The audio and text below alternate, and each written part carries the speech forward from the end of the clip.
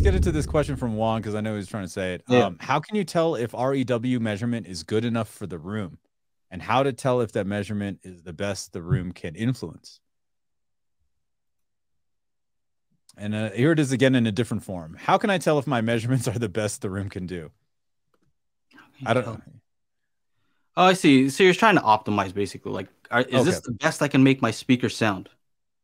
Yeah, probably. I think that's kind of like. How do you know that you're not boosting the bass too much or too little? Right. I think that's kind of where you're at. Aaron, you've been quiet. What's up, man? What do you got for this guy? You're an EQ master. That's a. I feel like that's a conversation that could take some time. Like if you really want to get into it, you know, like. So I don't even know where to start, man. Rocker says to take multiple measurements in more than one spot. Yeah, so that's certainly one thing. Is he doing this all manually himself? Like, is he EQing himself? Has he got like Dirac, however you guys want to pronounce it?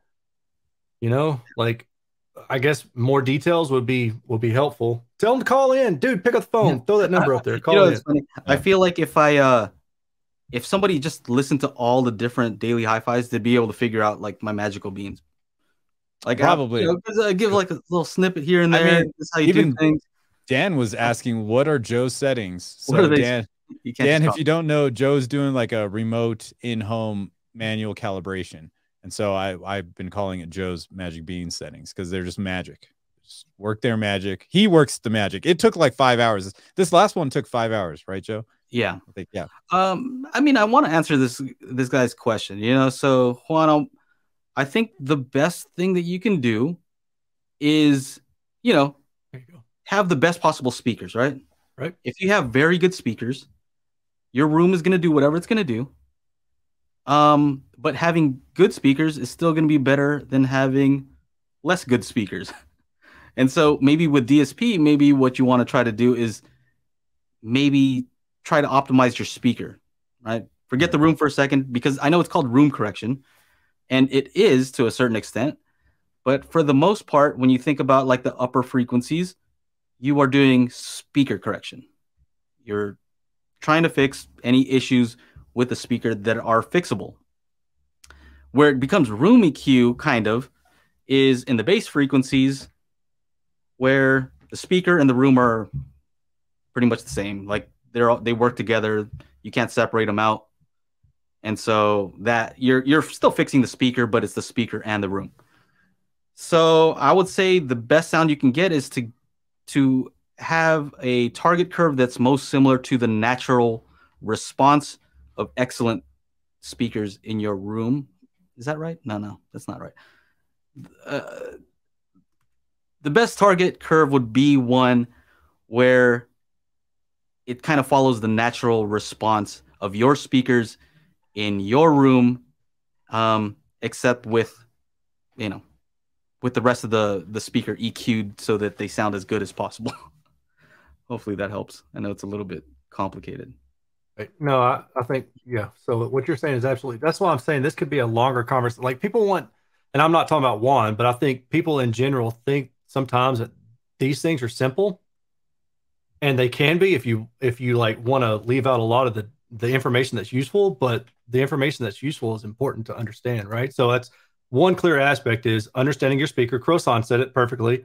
You know, if you know what your speaker's doing before you put it in the room, that's a big help. Then you know what you can and cannot fix with that speaker. And then there's the aspect of fixing the speaker, so speaker correction. Then there's the aspect of trying to fix the room via DSP. You know, so whatever you can't do, passive measurements or passive methods like absorption panels and bass traps and stuff like that, or multiple subwoofers throughout the room. I mean, there's all sorts of tactics. That's why I'm saying, you know, like if you're doing this manually with a miniDSP, then I think something like REW to help you time align, make sure everything's time aligned. So with the IR, check your step response to make sure there's good handoff between your speakers and your subwoofers. Level matching, those are all pretty basic things to do with miniDSP, right? But then I don't know if Juan also knows how to effectively use equalization, right? To know what to look for to EQ and not, because if you have a loopback measurement, you can do minimum phase measurements, and that will show you where there's something in the room that you can't fix. versus something that you can fix. So if there's a minimum phase spike, you know, basically like a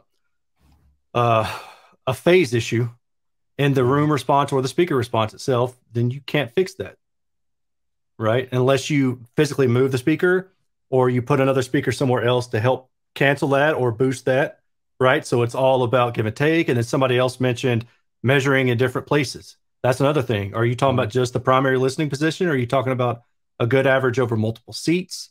And then that's certainly a give and take. So there's a lot of little caveats here that kind of goes into what you're trying to get. He says his speakers are SVS primes. So it's a good speaker to start with, I'd say. Yeah, I mean, it probably is. There you go. Yeah, those measure pretty well. Right, so you're starting off with a good speaker. I've actually DSP'd an entire system that was all pretty much SVS prime and elevation speakers.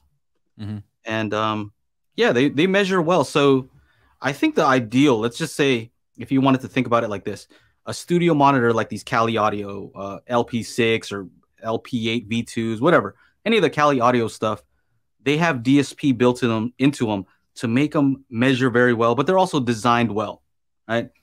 So off-axis response is good on them, and they add the DSP to make sure that the frequency response is, as you know, it's excellent, right? I'd say it's excellent, especially for the price.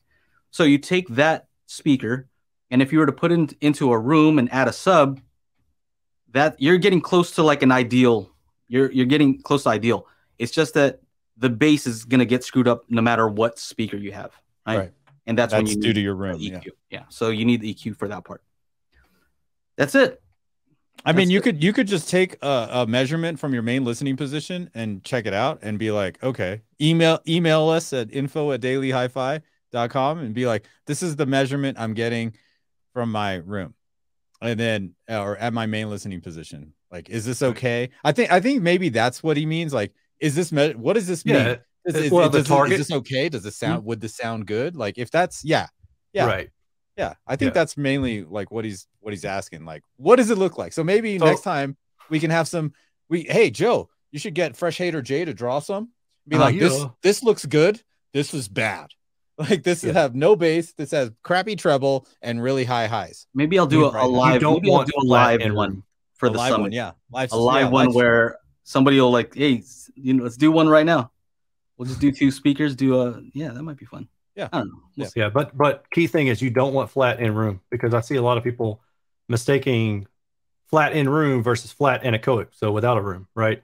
But as soon as you put a speaker in a room, it gets reinforcement from all the boundaries, like all the side walls, the rear walls. So all those sound waves bounce off the sound that's already coming at you directly from the speaker. And if it measures flat in a room, it's almost guaranteed to sound way too hot. So make sure that you understand that first and foremost, because a lot of people I see on AVS forum will say, well, I measured it flat in room and I don't like it. And I'm like, well, yeah, no shit. So pardon my French, but I mean, yeah, of course they don't. And look, actually, Joe, I was going to bring this up to you. Maybe you should do a magic giveaway for somebody. Yeah, that's a good idea. I'll do it. Yeah, that's a good idea. I'll do it for somebody.